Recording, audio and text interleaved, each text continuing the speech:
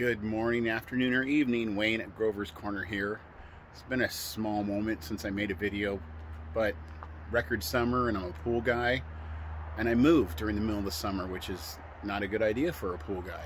So now we're coming into wintertime. I hope to make some videos. I moved also. Oh, I just said that, but working on the fire pit. I miss my backyard, but I'll put up with this view. We'll see if the fire pit stays there, what we're gonna do in the future. But today, what I'm doing tonight is just before we decided to move, and we moved to help out family, so it was a good cause and something we had to do, and I had to jump on it in the middle of the summer. But in any case, just before that, I'd been wanting to plant potatoes for about 3 years. And because of COVID and being stuck inside, I guess it just kind of happened, you know, I had the time. And so the first or second week of June, I planted some potatoes in a container. So my first crop, and I'm gonna pour them out today and see what I got. So hold on. So I do want to mention, I appreciate all the new subscribers. My solo fire pit video with the Swedish torch really took off. My channel is eclectic. I do anything fun, outdoors. Mostly it's fires. I totally appreciate you subscribing. This is going to be, like I said, a potato video. I definitely have a lot more fire videos and ideas that I want to do in the solo fire pit, so I hope you'll join in. But I don't stick to just fires, anything fun and worthwhile.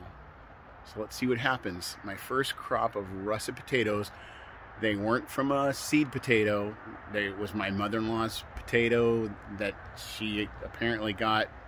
Had to be somewhere where they weren't sprayed with the inhibitor, so they had to be all natural. All right, let's see what I got. So it's pretty sad looking. I think they got blight. I really do. After the third time I hilled them up, they stopped growing. They didn't, you know, they're supposed to get like big and bushy and everything you've seen on the internet, but I hope I get something. All right, when I started this, I was hoping for maybe 4, 5, or 6.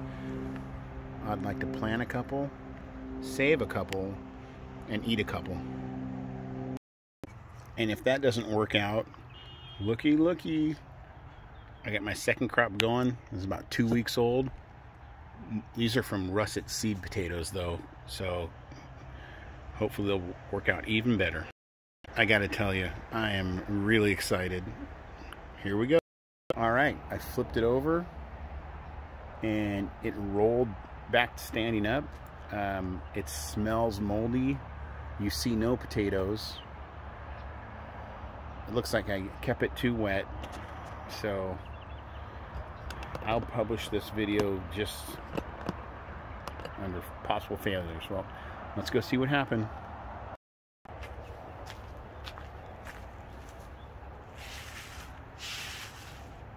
Bad sign. Oh my God. It's grody wet, and is that algae? Oh, okay, so that's okay if it's the seed potato. Oh, it smells bad.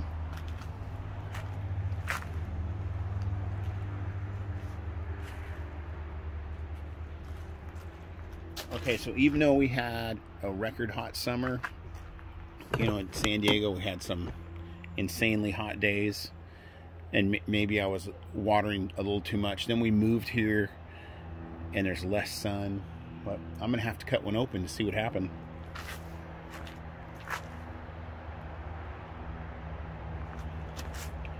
And it can't be good when they've got those nasty little white spots. I could cry.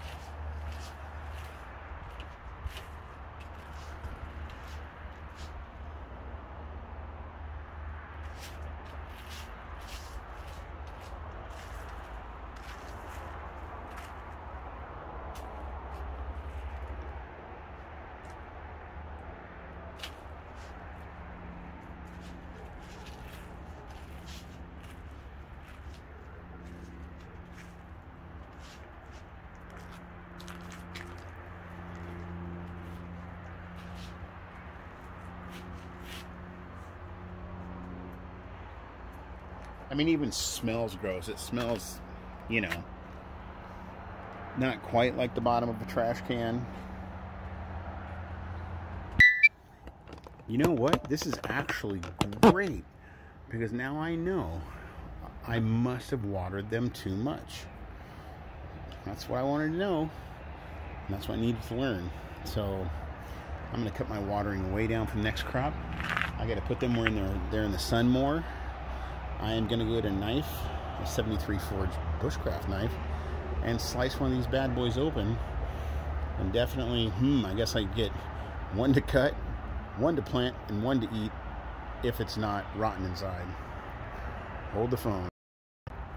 Okay, here we sit together. And I don't know. I mean, that's nasty. What does the white spots mean? You know, is that mold, mildew?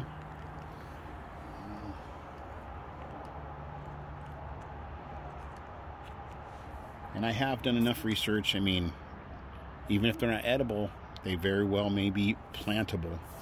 So I'm going to cut one in half.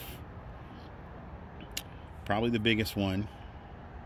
Might not be a good idea, but I want to know what's inside. A little overkill with the bushcraft 73 Forge Cerakoted Rancher. Alright, so if it's got blight, I believe it's going to be brown and empty inside. But you know what? I mean, it feels like a good potato. Ooh, that sucker's tough, like stiff, like solid. I like it. Let's go down here.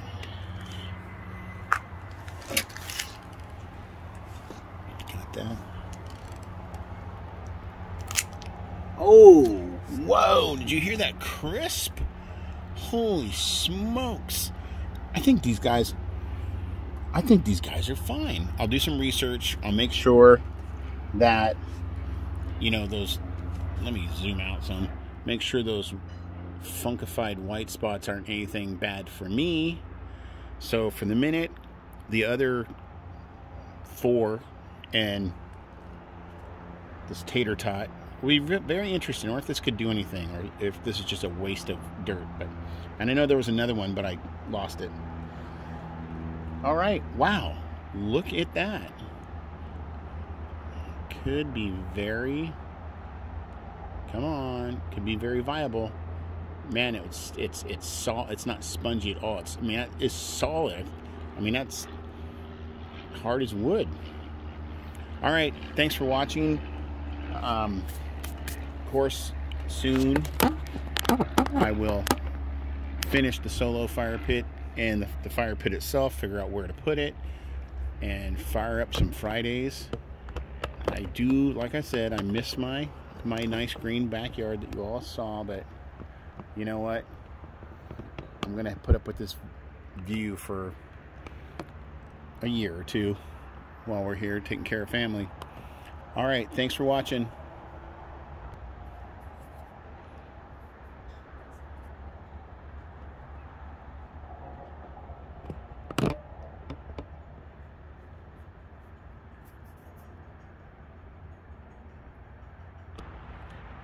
Oh yeah, and if you happen to wait, oh yeah, and if you happen to notice, I lost a couple pounds. It was on purpose though, so no worries. Trying to be healthy, live past 55.